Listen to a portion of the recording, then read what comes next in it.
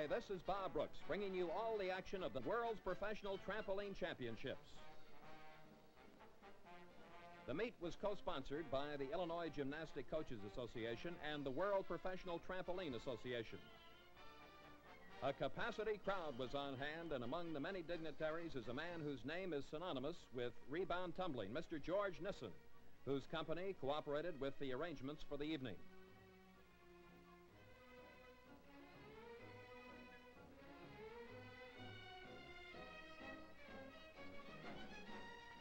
In addition to the trampoline competition, Doris Fuchs Brause is on hand to provide her world-famous routine on the uneven parallel bars.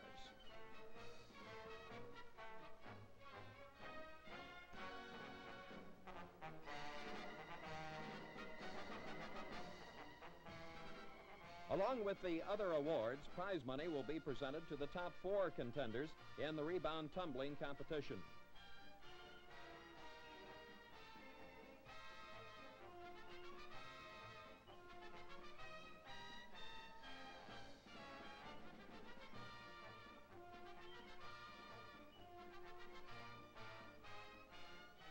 "14 officials from all over the world will handle the judging for the meet. Mr. Ted Blake of London, England, was elected as head judge.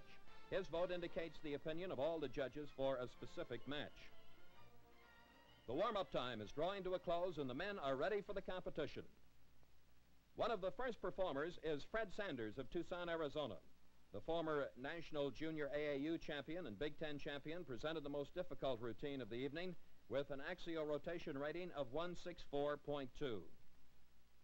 Unlike the grading point system used in amateur contests, the professional championships feature match competition in the form of a double elimination tournament.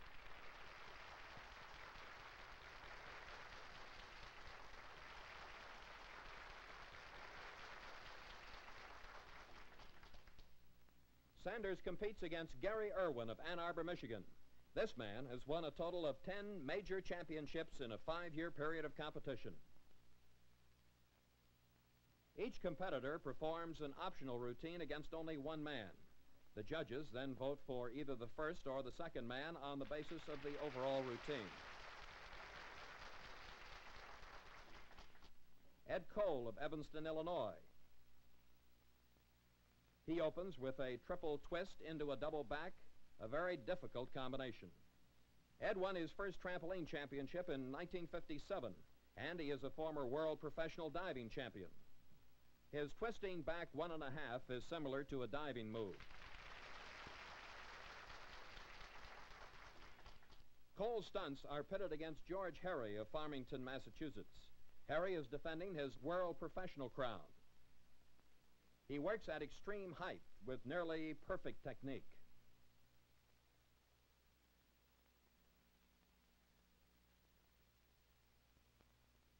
A very nice performance. The judge's decision to Hery. Ronnie Munn of Amarillo, Texas. As was the case in Fred Sanders' routine, Munn's combination of multiple twists and somersaults gives him an axial rotation rating of 156.8. In the knockout system, the first loss of a match drops the man into the loser's bracket. However, he will still compete against the winner's bracket. This means that one poor execution will not eliminate him from competition.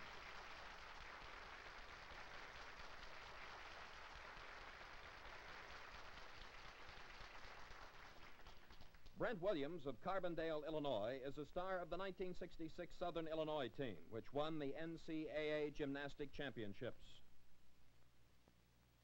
Nice performances from both men, with the judges giving the match to Ronnie Munn. Gary Erwin returns as the competition continues in the winner's bracket. Gary's first major championship was the Junior National AAU tournament in 1961. Since that time, he has won the Midwest Open 4 times from 1961 through 64, was the Big Ten co-champion in 1964 and champion in 1965. Won the NCAA championships in 1963 and 64, world amateur runner-up in 64, and champion in 1965. An almost unbelievable record for only 5 years of active competition.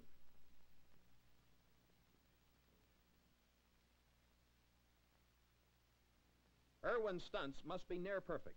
He's matched against defending champion George Hery.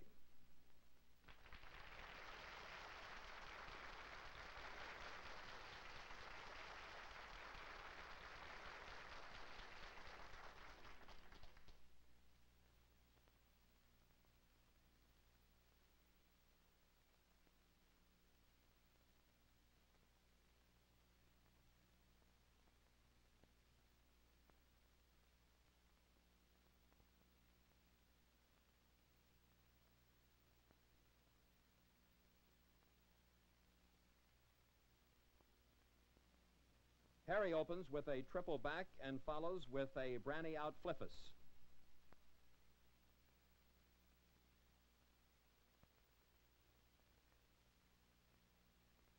Hery is increasing his difficulty rating. He's just added a full twist to his 1 3/4 back somersault into a double Cody finish. Tremendous execution of some extremely difficult moves.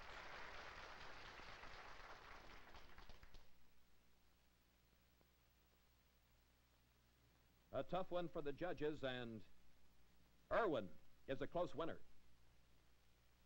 John Hamilton earlier had defeated Pat Winkle, the former British amateur champion from London, England. John performs well from back landings, and here he handles a triple twist inside his routine without losing any control.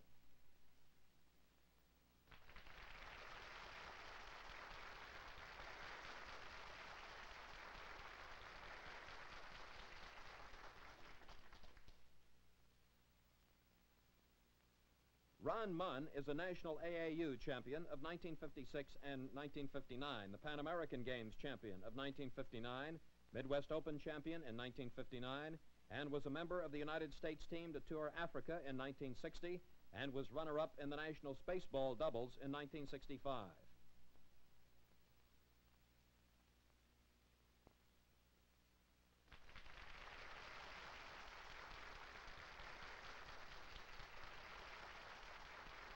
Although Hamilton's execution was near perfect, the judges picked Munn on a more intricate routine, and Ronnie seems to be relieved.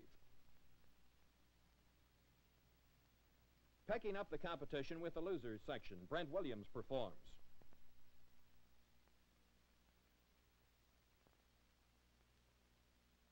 Williams is increasing his difficulty rating.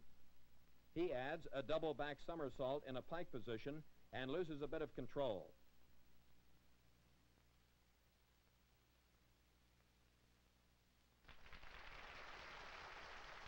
An overall nice performance.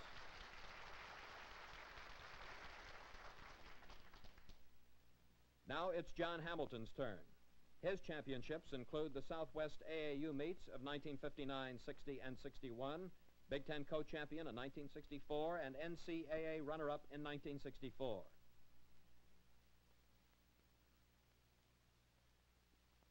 Both men had control problems with their routines, and the judges elect to advance Hamilton to the next round. At the midpoint of the activities of the evening, Doris Fuchs Brause presents her performance on the new style System Reuter uneven parallel bars. These bars, which are guide to the floor, are now officially specified by the Federation of International Gymnasts. A former 1964 United States Olympic team member, Doris demonstrates a wide variety of movements which are unique on the bars.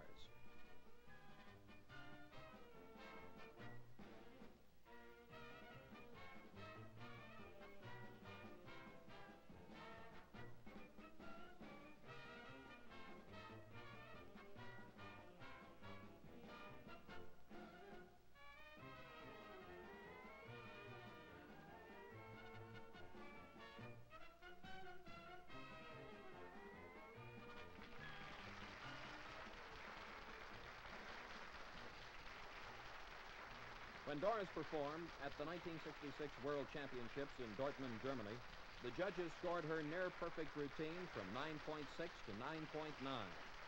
However, the crowd felt that her score was not high enough, and they booed and stomped their feet for 58 minutes.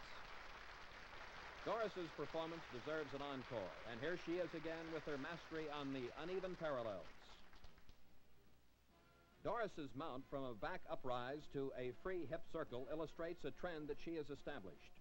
Her pike straddle front somersault from low bar to high bar was one of the factors which motivated the crowd in Dortmund. Her ability to transfer from bar to bar and to execute fully extended free swinging movements are demonstrated just ahead of her dismount.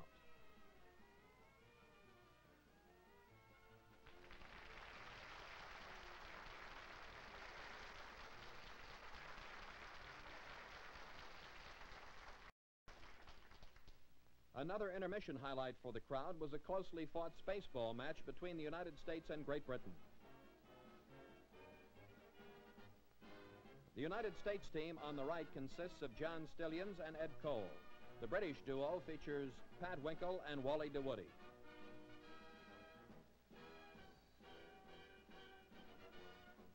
The game combines the fun of volleyball, basketball, and trampolining.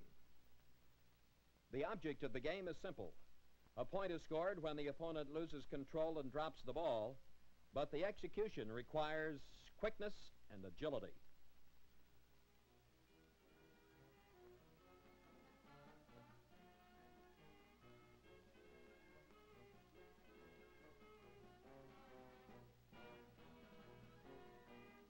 A nice save by DeWoody.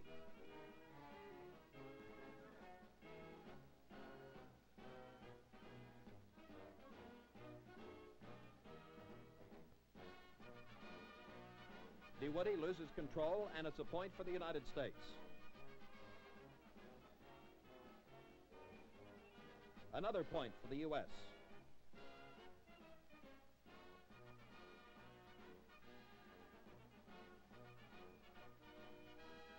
Nice shot as Great Britain scores. The United States team edged out the British team by the score of 7-5. Returning to the competition, the field has been narrowed to 4 men. John Hamilton, performing in the losers bracket, realizes that if he loses, he must settle for 4th place.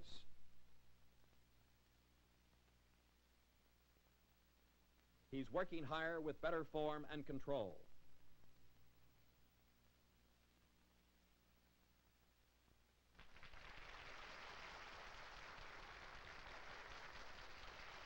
John's fancy dismount indicates that he's pleased with his performance. And now it's George Hery's chance to stay in the running. After an earlier defeat by Gary Erwin, George plays it cautious and eliminates his opening triple. He's concentrating on form and control.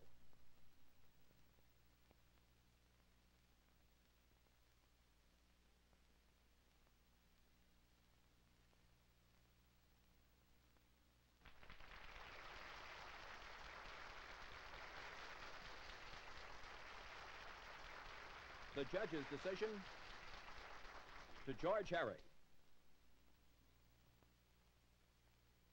Ronnie Munn, who has just suffered his first defeat, can afford no more losses as he confronts last year's champion, George Hery.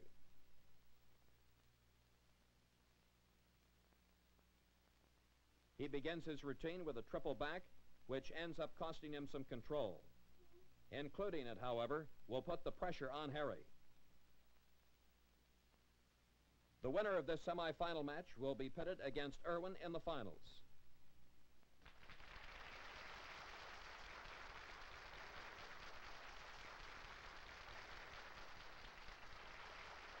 Hery must not be looking ahead to the finals. Munn has just turned in a fine routine.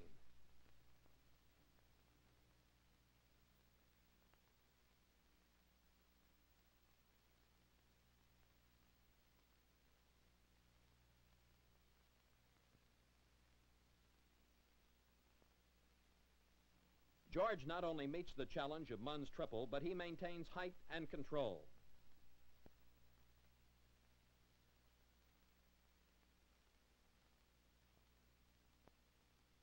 The loser of this match must settle for 3rd place in the meet.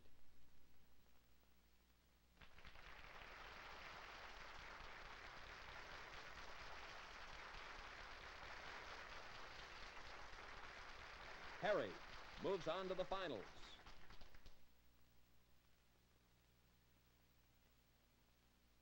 You can feel a tremendous amount of tension as Erwin and Hery are ready for the match they've been waiting for all evening. I'll ask Gary Erwin to tell us what was running through his mind at that time and to describe some of this great routine. Well, Bob, that's one thing I'd like to ask you about. I was under the impression that I was coming here to win a Mustang. I'm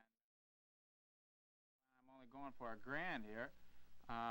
Tell us a little bit about the routine here, Gary. Describe that for us, if you would, Well, I wasn't really fired up a hell of a lot. I start out with a couple of flips right at the start there, and did you get into a little bit of trouble there on that one section? Well, there? no, not really. I just moved myself back there. You know how it is. Gary, that was a beautiful routine. However, it needs to be near perfect if Gary's going to dethrone the defending champion.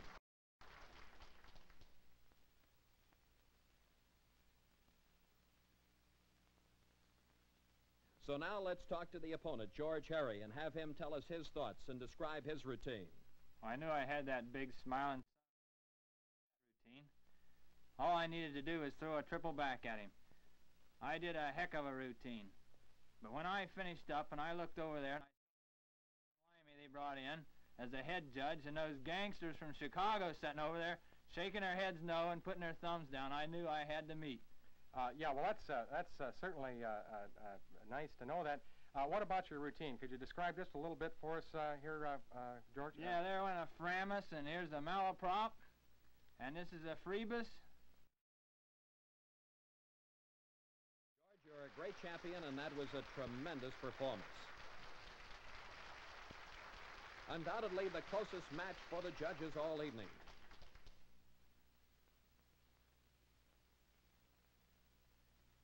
All eyes are on Ted Blake's relaying the judge's decision. It's Erwin. Gary Erwin of Ann Arbor, Michigan, is the new world professional trampoline champion on a very close decision. Here's what they've been waiting for. Presenting the dividend for their evening's competition is Bob Bevenauer of the Nissen Company. The fourth place winner, John Hamilton, receives his check. Ronnie Munn, the third place winner.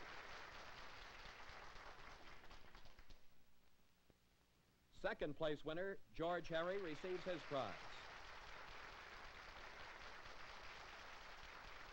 And the top money is awarded to the world champion, Gary Erwin.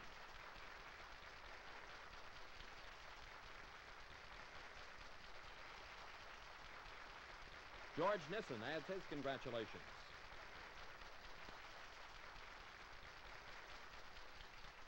These four men have won a total of 34 trampolining championships in the last few years.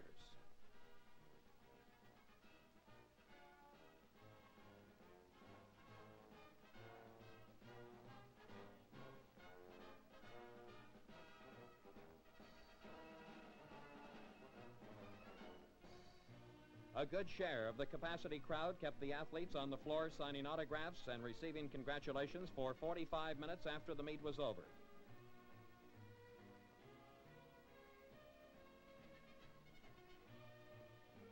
The talent and spirit of these athletes has made this a classic event in the annals of rebound tumbling.